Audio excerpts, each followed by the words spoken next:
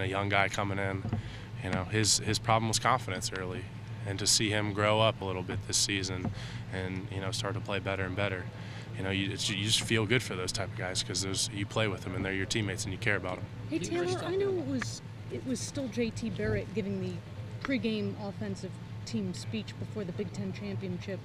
Is he still the one doing that? Did he do that before the Sugar Bowl? Yeah, he did. And even though he's younger than a lot of guys on the team, people have said it before, he's just a natural leader. And he's just a guy that you'll rally around even though he's not playing. And, you want to hear what he has to say, a guy like that, because he's well respected. So, when he talks, you listen. Just because he's not out there playing with us doesn't mean he's not a leader on this team. So, yeah, and he still did do that for the Alabama game, and I'm sure, for this next game he's going to do it as well. He obviously helps Cardell in games. Mm-hmm. Is he able to help the offense as a whole, or is that a little too much to expect? Or is he like an assistant coach over there? Well, first of all, with his scooter on the sideline, I don't think he can really get around. But I think, if he helps Cardell on the sideline, then Cardell can help the rest of the offense on the sideline. So it just kind of comes down from the top.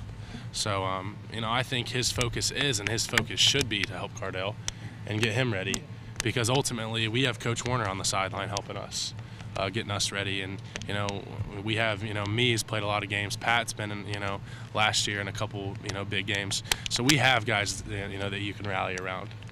Getting ready to ask about the north-south run game, and I'm kind of curious. You've had, I think, 4 runs of 50 yards or more in the last 2 games. Mm-hmm. What's it like as a team? That's like the ultimate teamwork play. Yeah. Right there, because you got to block the point of attack. Zeke's, you usually got to make a guy miss. It's got to be everybody coming together. Yeah. What's that feeling like as a team, as an offense, when you hit those plays? Because it's got to be almost the coolest thing you do, I'd have to guess. It's like when that all comes together. I mean, I think that's kind of a backbreaker for defenses. You don't want to let teams run the ball on you. If 99% of the time, if you can run the ball on a team consistently, you're going to win that game. And that is a great feeling, seeing an 85-yard run and 50-yard runs and all kinds of stuff against Wisconsin and Alabama.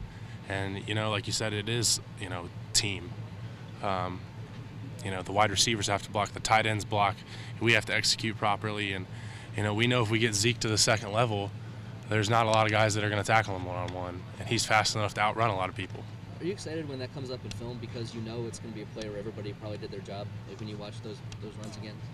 Yeah, I mean, even on that 85-yard touchdown, honestly, there were a couple guys that didn't do what they were supposed to do. But when you play hard, when you go hard, even if you're not necessarily right, a lot of times it'll work out. And I think Evan took out 2 guys on that play. Yeah.